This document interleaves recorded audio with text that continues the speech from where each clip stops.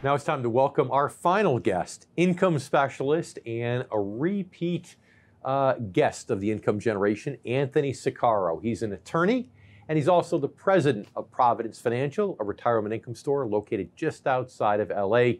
Anthony, as usual, it's great to have you with us today. Great to be here. Thanks for having me. Anthony, I'm glad you're on the show today. I love interviewing you because you're so smart on this kind of stuff. So tell us what investors, pre-retirees, retirees don't understand when you first start to educate them about passive income.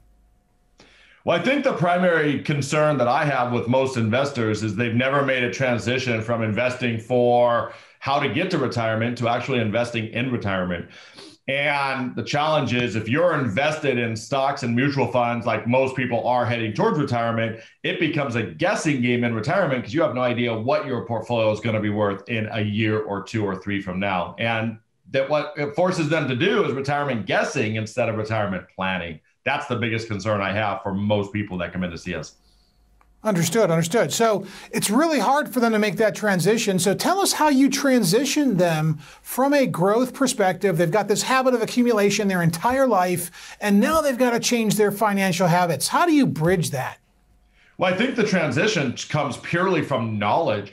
Most people do not know that there is a whole universe of options out there that are designed to give you interest and dividends. Most people are just not aware of that because the entire world of Wall Street seems geared towards helping individuals grow their money. There are very few institutions and individuals and no marketing about how individuals can actually get income. So once you educate them, the light bulb goes on and they instantly realize that it makes a lot of sense. It's purely education, Jeff.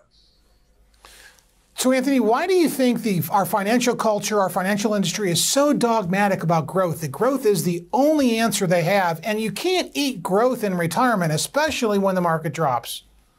Oh, absolutely. I think the reason that they're so dogmatic about it is because mutual funds are phenomenal for growth, and mutual funds are going to charge you some type of residual fee, oftentimes between 1% and 2% a year. And mutual funds for income don't work. And it's all boils down to the money. The fact that mutual funds are great for growth and you can make a lot of money, that really is the reason why the growth message is predominant and why the income message is just not out there. If you can do income through mutual funds, it would be out there.